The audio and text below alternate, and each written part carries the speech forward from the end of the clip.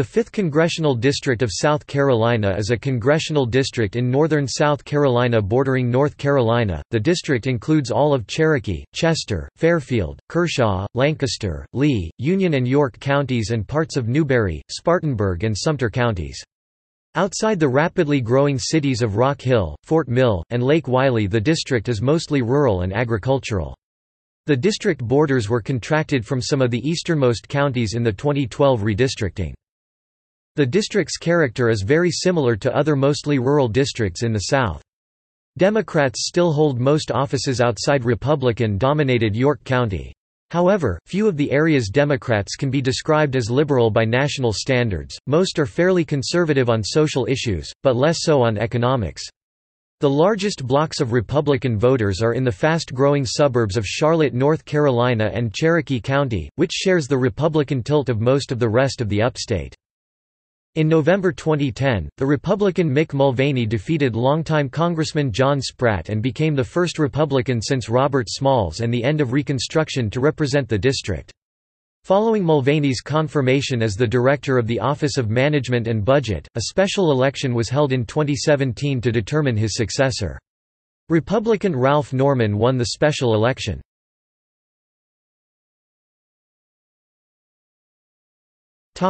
History.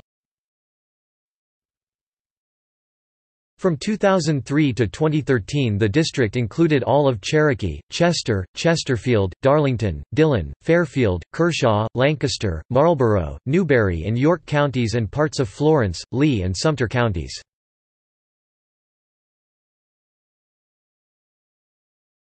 Topic: List of representatives.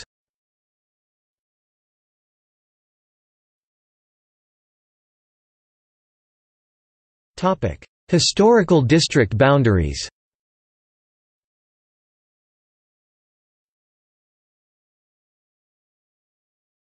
Topic: Election results.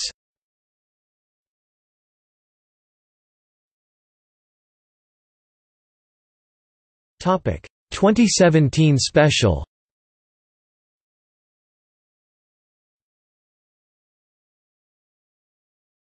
Topic: In popular culture.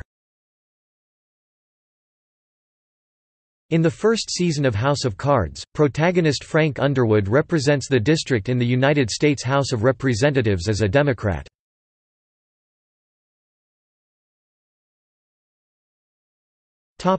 See also: